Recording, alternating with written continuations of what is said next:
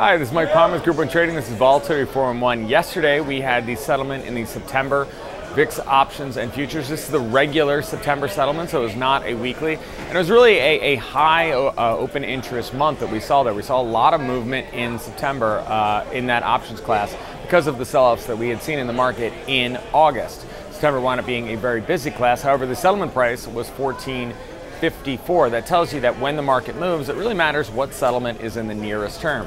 When we started seeing those big market moves, September 18th was a while away.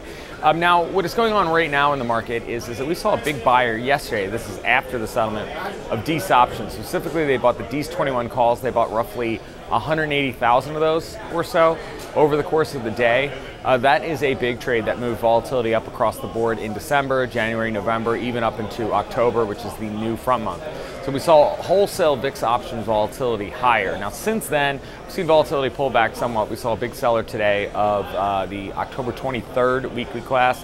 They sold roughly 14,000 contracts in that month, selling calls, selling volatility, saying that VIX volatility is too high.